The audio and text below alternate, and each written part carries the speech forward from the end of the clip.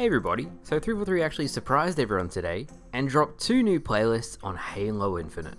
The Social Slayer playlist and the Ranked Free-For-All playlists are both live now and people seem to be really enjoying them. Social Slayer has Kong Slayer, the Infinite Fusion Coil Throwing Madness, Rocket Repulsors, Purple Rain, Ninja Slayer, and then Rocket Dodgeball, so there's two different rocket-based action sacky game modes. It honestly feels like Action Sack, not Social Slayer, because there isn't any real normal Slayer game modes. And then Ranked Free-For-All has BR Start Slayer, and then King of the Hill. Free-For-All King of the Hill is very random. It's based on where you spawn, will people target you, there's people who don't play the objective and will just single you out, therefore you can never win. I'm surprised Free-For-All King of the Hill for Ranked made it through testing and quality assessment, and I think it should be removed, because for Ranked, there shouldn't be these random elements. It should be based on who's the best player, and I don't think King of the Hill is very reflective of that. An extra little side note is it's pretty much dead on arrival for anyone outside of America. I couldn't even finish my placement matches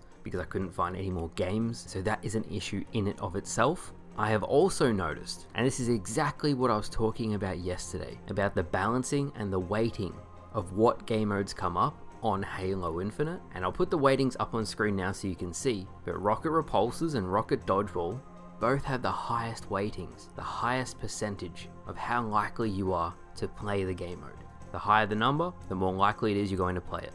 And I've noticed, I played 15 games, 10 out of 15 were rocket launcher only. I really wanted to get footage of Kong Slayer, Purple Rain, the Needler mode, and then some extra Ninja Slayer content, but all I got was rockets. I didn't really play the other modes because they just didn't come up. So a piece of feedback would be to reduce how often rockets comes up and maybe add in some extra game modes here and there.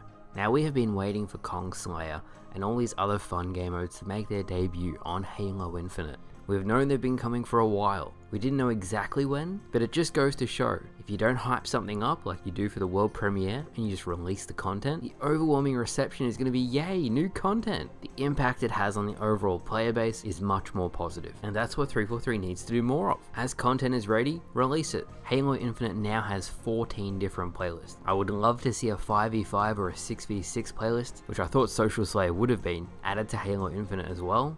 I'm not sure if 343 is going to keep all of these playlists, or they're just testing to see what's popular. In the blog post they released today, Unisec actually said that this will further test what players enjoy playing. So if you do want to see more fun modes on Halo Infinite, play some games of Social Slayer, play some games of BTB Social to show 343 this is content you want to see more of. With all of that said, what do you think of the Social Slayer and Ranked Free-For-All playlist? Have you played any games? Let me know what you think in the comments below. More content is always good, but thank you all for watching. Hopefully you all enjoyed, and I'll see you guys later.